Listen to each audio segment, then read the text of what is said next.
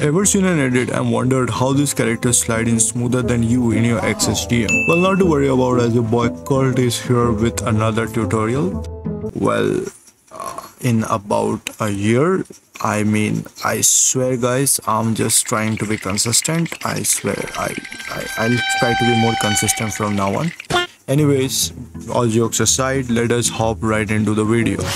Now, as you can see, I have two clips of ISO Speed and KSI on whom I'm gonna add this character reveal effect to. Now we click on the second clip and press Ctrl plus D to duplicate it. Then I'm gonna right click and go to time, freeze frame. Now I'm gonna drag the freeze frame over the first clip. Make sure you have the first frame of your second clip freezed, otherwise it will not give good results. Then I'm gonna chop off the clip from the transition scene. Then I'm gonna pre-compose the frozen clip. I'm gonna name my precom as pop-up 1. You can give any name that you want, and you should give a name, because if you don't, you're just a weirdo. Next, I'm gonna double click on my precom. Then I'm gonna set the resolution to full. Then we are gonna go ahead and click on the roto brush tool. After clicking on the roto brush tool, double click on the precom to open your clip in the layers panel. Next, just brush over the character that you want to appear as a pop-up. You can zoom into your character by holding on Alt and scrolling up, and you can zoom out by scrolling down while pressing down Alt. You can remove any additional portions that you don't want in your edit by also pressing Alt and brushing over that area. This will remove the additional parts. As you can see, I have removed the background from this clip of KSI. Next, let us add the pop-up effect. For that, let me press P on my keyboard, and then I'll drag the position keyframe downwards for the character to go below the bar and then towards the end, and put 800 as a value if you're using my resolution, that is 1440 x 1600. Next, I'm gonna select both the keyframes, and before that we need to separate the dimensions, and then I'm going to select both the keyframes and press F9 on my keyboard. Then copy my graph as I have done here.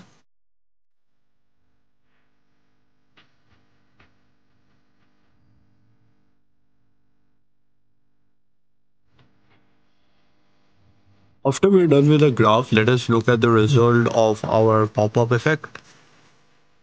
As you can see, it is complete, but we need to add few more effects to make it look better. For that, I'll add an adjustment layer using Ctrl Alt plus Y, and then chop off a few frames before and after it. Then we are going to go ahead and add BBC ripple dissolve. So this will give that ripple out effect.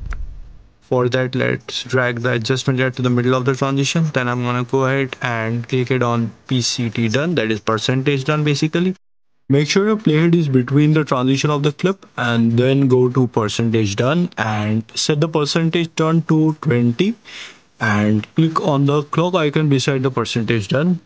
Then I'm gonna go ahead and drag it to the end of the clip, and again we're gonna select it at 100. Next, I'm going to press U on my keyboard and select both the keyframes and ease them. Then going to go to the graph editor, and you guys can copy my graph for smoother ripple out effect for your edits. Well, this ripple out effect looks a bit too fast for my edit, so I'm gonna go ahead and select both the keyframes here. First, let me shorten the adjustment layer, and then I'm gonna drag it out and select both the keyframes, holding down Alt. Drag the keyframes out a bit. This will make the ripple out effect slower.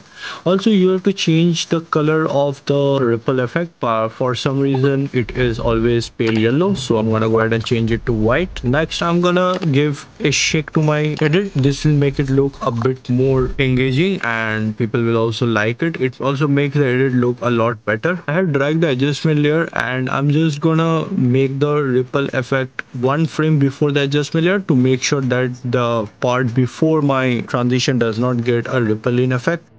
Now I'm gonna add the shake to my edit. So for that, I have to go a few frames before the transition, and I'm gonna click on frequency, and I'm gonna set it to 13. Then I'm gonna go ahead and click a few frames before and set the amplitude to 0. At the transition, the amplitude is given as 1, and at the end, I'll again set it to 0.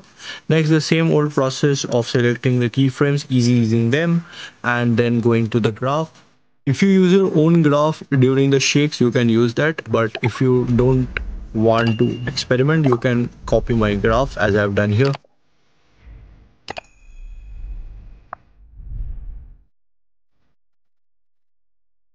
Now we are done with the graph. Now let's look at the final results of our editing for the character reveal effect. As you can see, there is a ripple out effect and a shake. Well, that's gonna do it for the tutorial, guys. Make sure you like and subscribe to my channel, and also you can check out my fourth wall page where I give away some of the packs for free. You can also follow me on my Instagram, and you can also DM me. Just know whether you follow me on Instagram or subscribe me on YouTube. I really appreciate your love and support, and until next time, peace.